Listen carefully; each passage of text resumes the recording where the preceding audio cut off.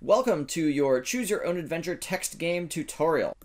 In this series of videos, I'm going to show you a more advanced way of making a Choose Your Own Adventure narrative than the way that we did in the first semester, which just used if statements. But by the end of the tutorial series, you should be able to have a fully interactive narrative, possibly with additional things such as health or items, so that it can add a little bit more interest to the gameplay. So if you're not sure what these are, it is a branching tree of choices that you offer the user. These slides come from a text game called Castaway, which you can actually look if you do a Google search for Castaway Choose Your Own Adventure. But you can see here in the upper left, can you survive the shipwreck on a desert island? And then there's some text, and you click Start. And so on the next screen is where you actually have your first choice. You could go into the jungle or climb a hill.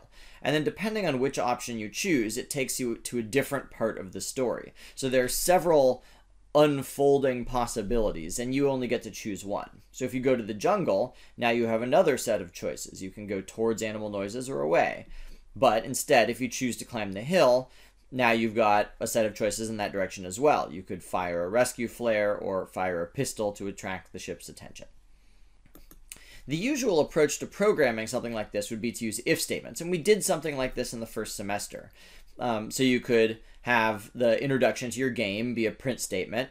In my version, we have a path to the left or the right, and then you have the user make a choice, and then you have if statements. If they chose left, then it's like you're moving towards one path in this tree of possibilities, and it would print you see a waterfall. But if they chose the other path, it would print you see an ogre. The problem with this way of structuring the game is it very, very quickly becomes unwieldy. Here's what it would look like the next level down. If I'd chosen the green path where I see a where I choose left, I see a waterfall, and then I have two choices, try and go behind it or keep going. And so now I have two more if statements to figure out which choice the user made from the green text. And that would lead to two other possible parts of the story, blue or tan, which you see down here, blue and tan. And then from each of those, you'd probably have two more. So you'd have if statements inside of if statements, inside of if statements, inside of if statements. And very quickly, this becomes difficult to think about and difficult to organize, particularly if you want to add other elements to the game, like if you want one of these story points to go backwards or to go to some other part of the story.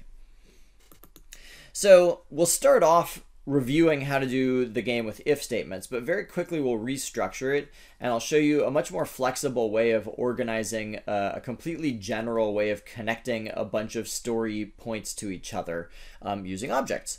So let's get into it.